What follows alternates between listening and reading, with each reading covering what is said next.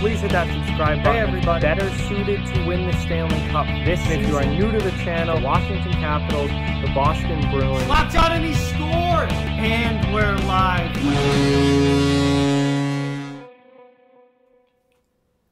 Hey everybody, so it's time for another episode of Enforcer Hall of Fame here, where I induct great NHL enforcers into their own Hall of Fame, because obviously they have no chance of getting into the actual Hockey Hall of Fame.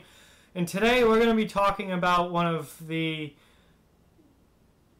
what's the word I'm looking for? More underrated, I guess, fighters from the 90s in the NHL. Longtime St. Louis Blue, Kelly Chase. And before we get into it, I just ask that you please hit the subscribe button if you are new, and give this video a thumbs up if you haven't already, as both of those things really help out a lot and are very much appreciated. But let's get into it here. Kelly Chase, who I think is kind of a forgotten fighter, was a right winger in the NHL through the starting in the late 80s and then through the 90s. And he actually had a pretty darn good NHL career for an enforcer, fight-wise, with over 2,000 penalty minutes and almost 200 career fights in his career. So let's get into it here, looking at the numbers for Kelly Chase. He only ever played 458 games in the NHL, but when he was playing, he was likely fighting.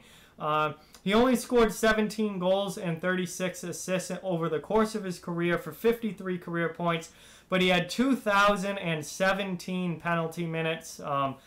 Obviously, for only playing 458 games, having 2,017 penalty minutes is a lot. And that just shows you how active Kelly Chase was as a fighter.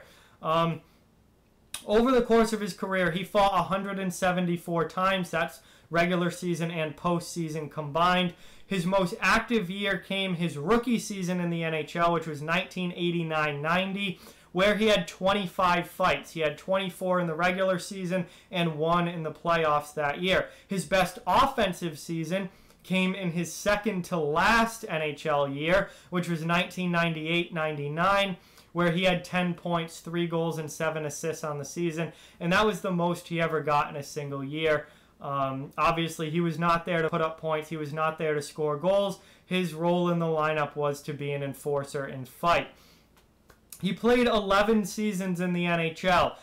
Out of those 11 seasons, 6 times he reached the 200 penalty minute mark. So more than half of his NHL career, he hit over 200 penalty minutes in a season. And 10 out of those 11 seasons, all but 1, he went over the 100 penalty minute mark. Obviously just shows how active of a fighter he was, and shows how, you know, he reached over 2,000 penalty minutes in less than 500 games played, because when he was playing, he was racking up the penalty minutes. Now, he is best known for his time with the St. Louis Blues. That is certainly where he spent most of his career. I would say his best years and his most remembered years were his first stint with the St. Louis Blues, which came from 1989 through 1994. Then he played with the Hartford Whalers for a few years, from 1994 to 1996. The 1996-97 season, he split between Hartford and Toronto, and then he went back to St. Louis to end his career from 1997 to 2000, and then after the 2000 season, obviously he retired and was done at the NHL level and was out of the league. So 11 season career for Kelly Chase, which is not bad at all for a fighter and for an enforcer. He's definitely stuck around, and he was a very active fighter. He was usually around 20 fights per season or so, which is obviously a pretty high amount, considering nowadays nobody reaches 20 fights in a season.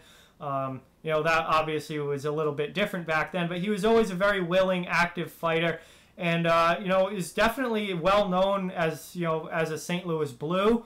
I just feel like overall, though, when it comes to, we think about, you know, past enforcers and past fighters in the NHL, I think he's a little bit forgotten and a little bit underrated.